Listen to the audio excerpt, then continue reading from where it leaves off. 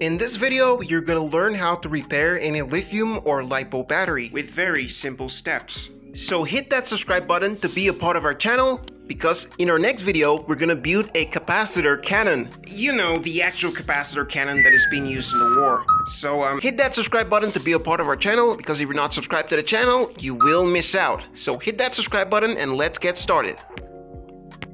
So, let's start with this swollen LiPo battery. So, what really caused this LiPo battery to get swollen? Well, that's simple. He ate at McDonald's. That's why he's fat.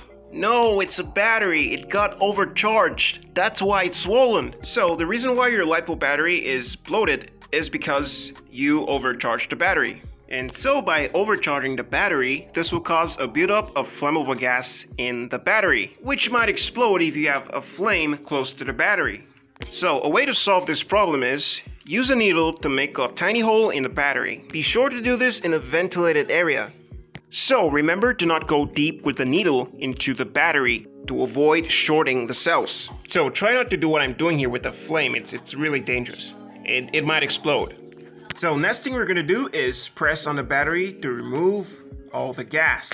And after doing that, we're going to have to seal the hole with some glue. So, let's move on to the next battery. This is still a LiPo battery that is swollen and has a BMS on it. So the BMS didn't really do his job here by stopping the battery from overcharge. Yes, that's correct. Not all BMS are efficient. So this very BMS we have on the battery will cut off if the battery is over-discharged or if there's a short on the battery. Well, most BMS will do just more than that.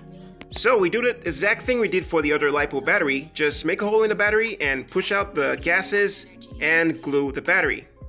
So now that that's done, let's measure the voltage on the battery and see if it actually works.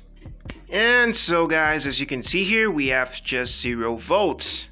And guys, that's because we're measuring the voltage on the output of the BMS circuit. So now let's measure the voltage of the battery.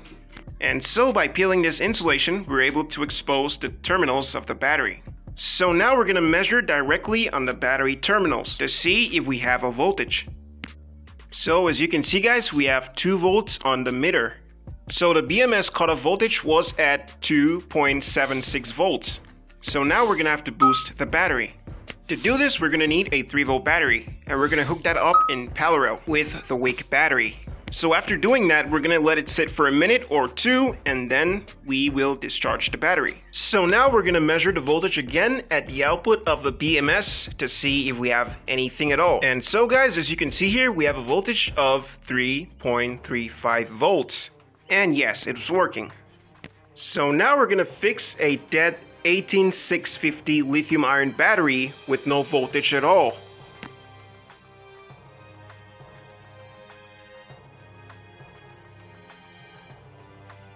So I made a video on how to fix 18650 battery, and a couple of people were saying that it's a fake video, it's a scam and all that stuff. So here's what I'm gonna do. I'm gonna hook up the battery to the meter, and then we're gonna test it at the same time that we're repairing it. And there's gonna be no cuts in this very section of this video, So let's do this. As you can see here, we have absolutely no voltage. So I'm going to do that again, and as you can see, there is no voltage on the battery to show that the battery is dead. So we're going to have to cut off the strip, the metal strip, and then we are going, sorry about that, there is a cut in this very one because I went to go get my scissors. So yeah, we're going to cut that out so we can detach this very battery from the other one. So yeah.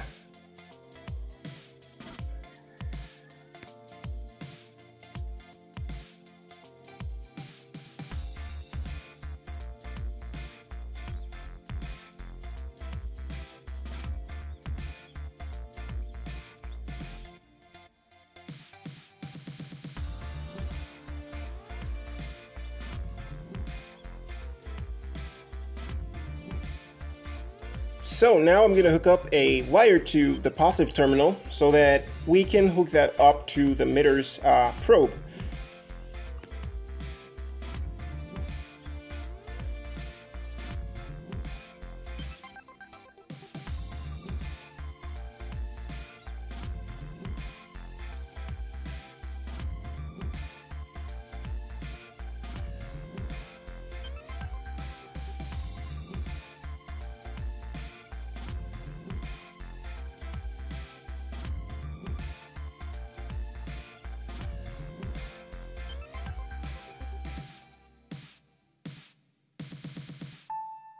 And I'm very sorry about this very cut because I had to change the view of the camera. So just gonna hook that up to the emitter so that I can show you again that there is absolutely no voltage on the battery.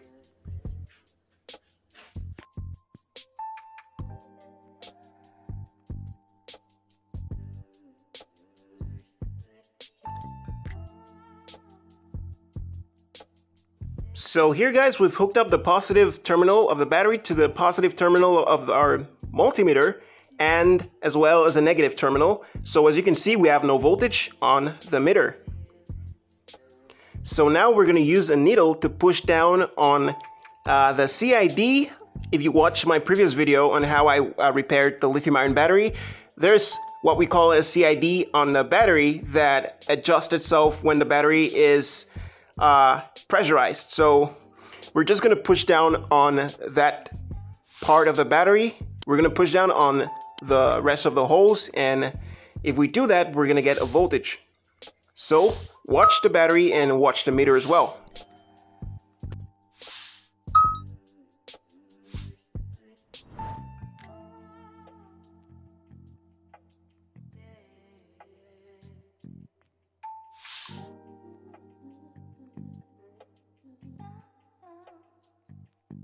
And so guys, as you can see here, we have a voltage of 2.97 volt to show you that it works and it's not a scam.